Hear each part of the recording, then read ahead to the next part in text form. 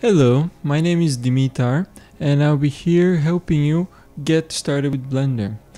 This tutorial series is aimed specifically at concept design for architects and designers, and it is to get you started as quickly as possible with using the software, so we'll be covering only what's necessary for you to be able to do concept design soon and quickly.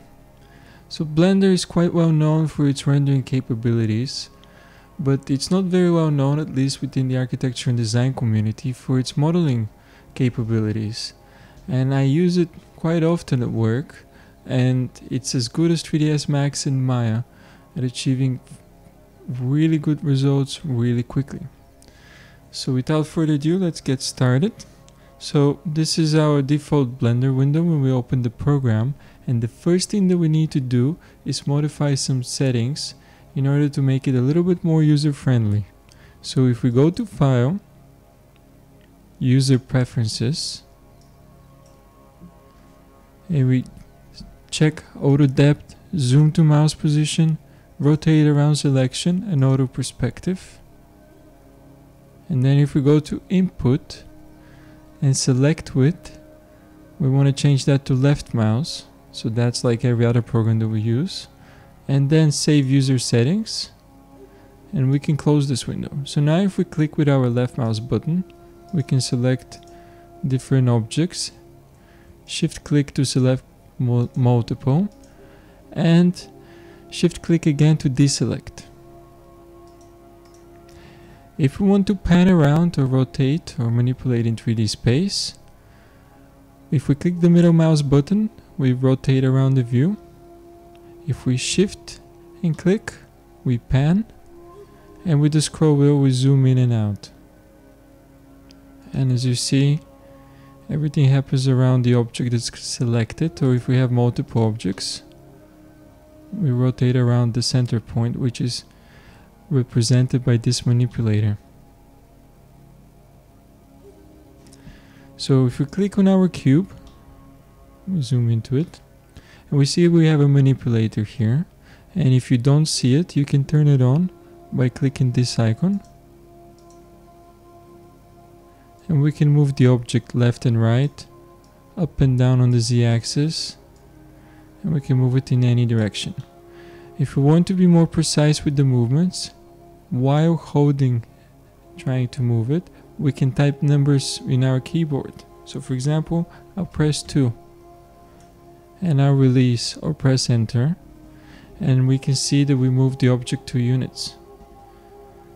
Now I want to move it in the Z direction, and I'll press 3, and I want to move it in the Y direction, and I'll press 2, but I want to move it in the negative direction. So to move it in the negative direction, all we need to do is press the minus button on our keyboard, and we can flip back and forth between positive and negative by continuously hitting the minus button.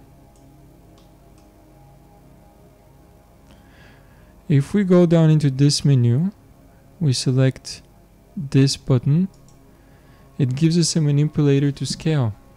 So again, we can scale in any axis that we want, and we can be a bit more precise. Let's say we want to scale twice in this direction.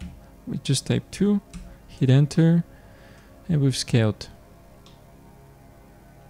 We also have these tools here, translate, rotate, and scale. If we don't like to use the manipulator, we can move them.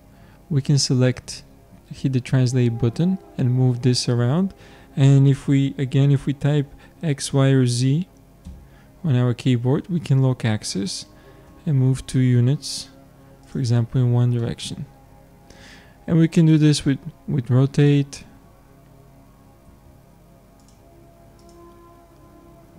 with scale, and again we can just lock specific axes.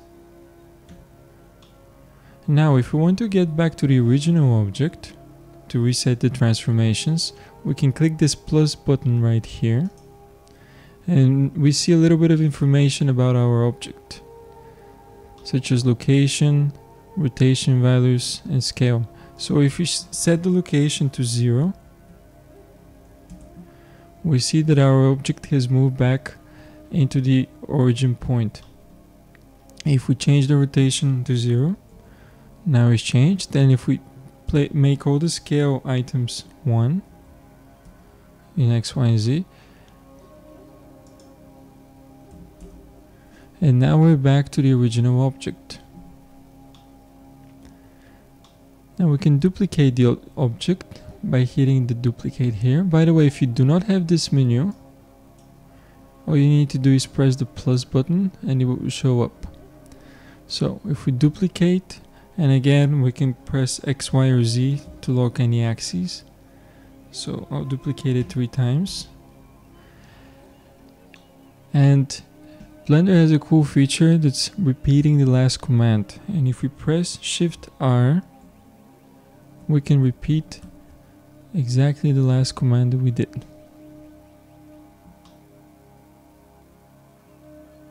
That's it for our first tutorial.